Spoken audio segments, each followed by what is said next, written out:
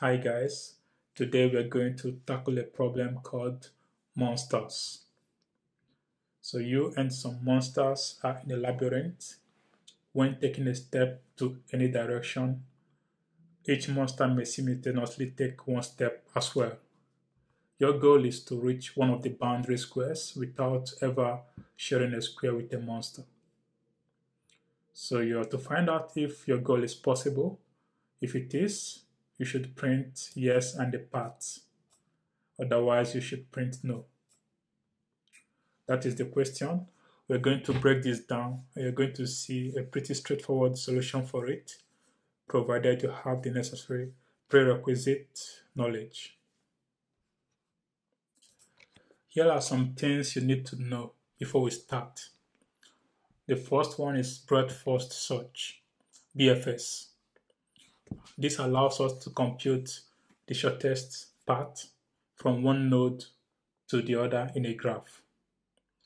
And then once you understand BFS in depth, multi-source BFS is a very simple extension of that. It's basically saying instead of having a single source, you can have multiple sources and then expand from there. You're going to see how we apply this in the question. Let's take a look at this simple example. Here we have two boundary squares. If you decided to go for this, then you need to take two steps, 1 and 2. Of course, the monster is going to stop in a single step. So this square is not a viable option. Now, if you decide to go for the other square, then you can do that in just 3 steps, 1, 2, 3. Or you could also go 1, 2, 3. That's the same thing. If the monster wanted to stop you, then it's going to need to take 4 steps to get to the same boundary square. So that's 1, 2, 3, 4.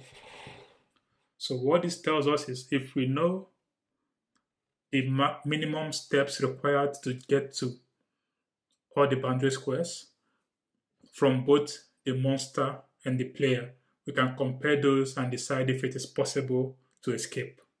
Okay, so in this case, we know that it's going to take the monster just 1 step to get to this square, and it's going to take him 4 steps to get to this square. But for the player, it's going to take him 2 steps to get to this and 3 steps to get to this. So that makes it possible for the player to escape from this particular square. We are going to use BFS to compute these numbers for both monsters and the player, which we are going to compare and compute the answer to this question. So this is the example we are given, and for now let us just focus on the monsters' locations and ignore the player. Assuming that every second the monsters and the player can take 1 step each, so at time 0, the 3 monsters are in their current position. Now at time 1, this monster can move to adjacent squares, so to this and to this. Let's label that. So this is done at time 1. This can move to this, so we label that. The same applies to this monster right here. So those are the squares they're going to occupy after 1 second. After 2 seconds, the monster, assuming it took this particular route, is going to be able to come to this square right here.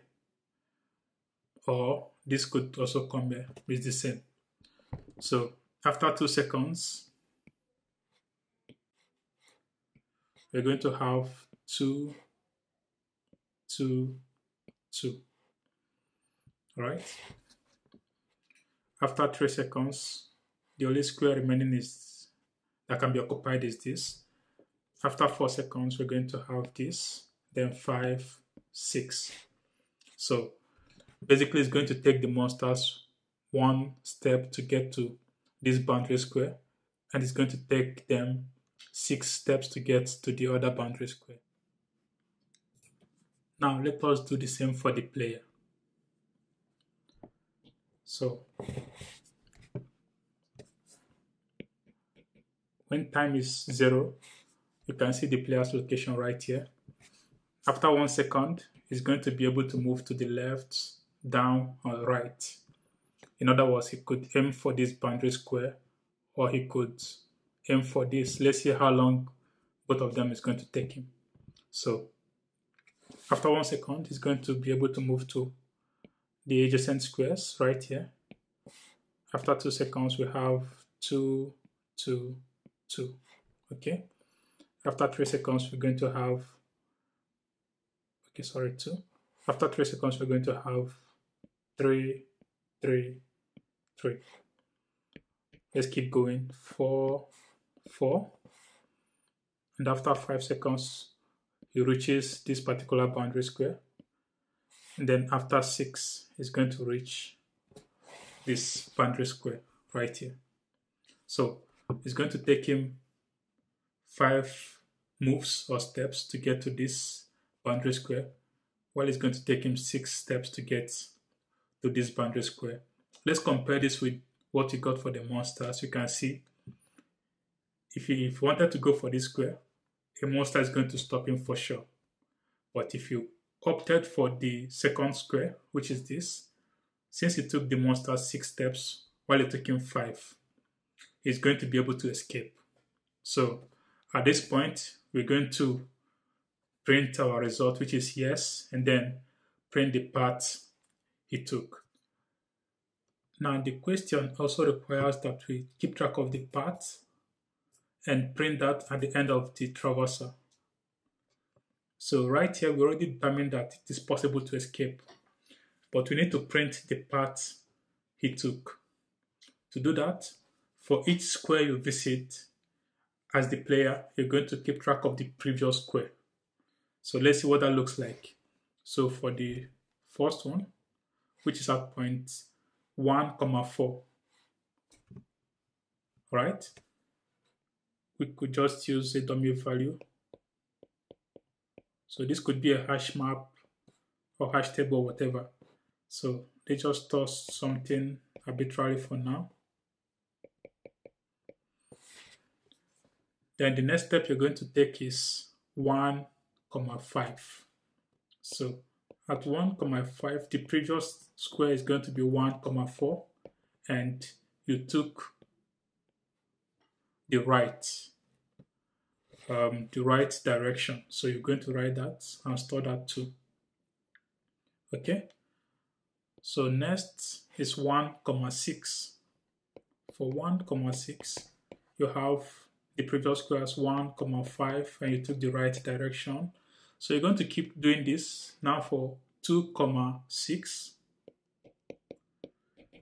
you have 1, 6 at the previous direction, and you took the down direction.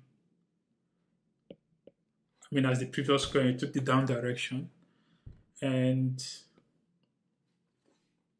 for this square right here, 3, 6, you took 2, 6 as the previous square, and the direction is down. And finally for 3, 7, you took 3, 6, and the direction is right.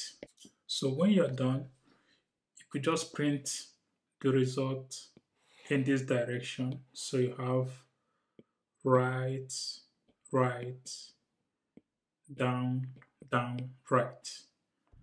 And of course, that's basically what we had in the example.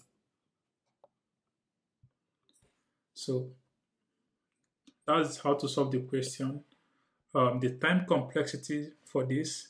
So for the first breadth first search we're going to do, that would take the number of rows times the number of columns. Okay. So we're going to do another breadth first search. So this is times 2. but of course we can drop the constant term. So this is the time complexity, and the space is actually the same because we're going to need to store some information. For example, we're going to store how long it took to get to individual squares. So that is your space and time complexity analysis. Next, we're going to write the code for this using C++. You should pause the video and try to write the code on your own. That's a very good way to learn. Time for the code. So let us break this down. First, we're going to read the input. Next, just like we explained, we're going to compute how long it took the monsters to get to all the edges in the grid. So we're going to do that here using breadth-first search. We're also going to do the same for the player and then compare that with what we computed for the monsters. At the end, if it is possible to escape, we're going to construct the results and print that. Otherwise, we just print no. So that is the basic plan. So let us define some variables we're going to need. Now, there are many ways to solve this, and I admit this is a bit long. For example, you could actually combine the two breadth-first searches into one and make the code shorter, but I wanted to break things down so that this code is easy to understand. Okay, so we have a couple of things here, like the length of the grid, the starting position for the player. We also have the monsters locations. We have the time it took the monsters to get to the various cells in the grid. And also we have this directions variable, which we're going to use to determine what direction to go to. So you have right, down, left, and up. Okay. Now we have the previous location. This would help us compute the final result at the end. And finally, we have the result. Initially, we're going to set it to no because we haven't found anything yet. So if you do find that the player is able to escape, we're going to update this, which you're going to see soon. So next, let us read the input. So this just reads the input. Feel free to go through that.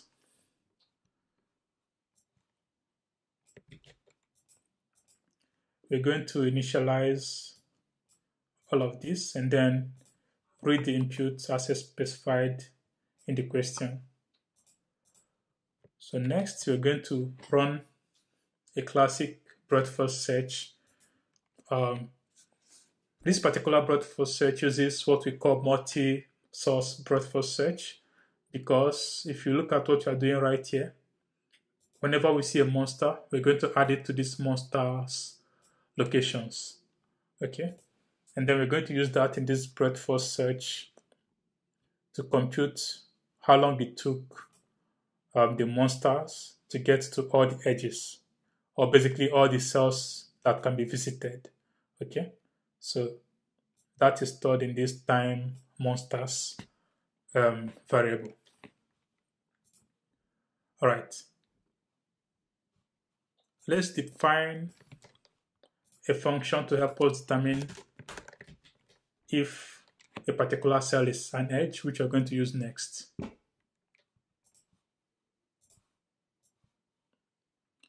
So next, we're going to run the same breadth-first search for the player. And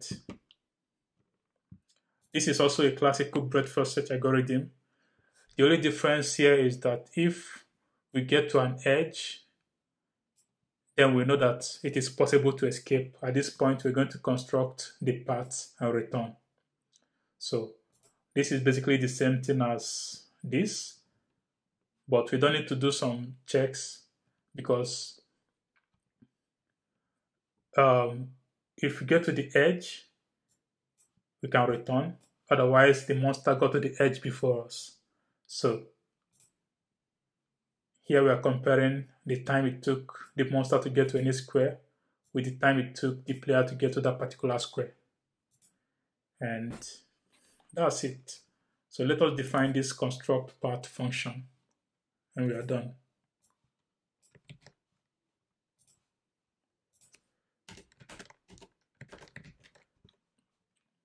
It's pretty straightforward. You have this previous location. So for each location, you're going to maintain the previous cell it came from, and then you're going to use that to construct the final result. So you just keep going until you meet where the row is -1. Remember, we set the -1 for the very first starting position for the player. All right, so once you're done, you can then print that out as the answer. So let us try this with an example and see what it gives us.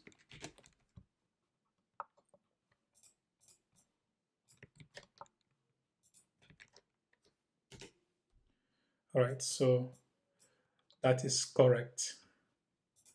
We're going to try to submit now.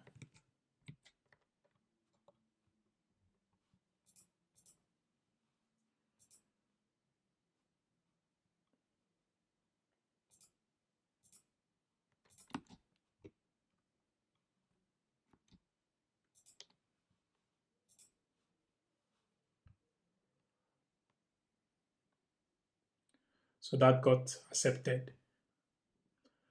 That's it. Thanks a lot for watching. Bye-bye.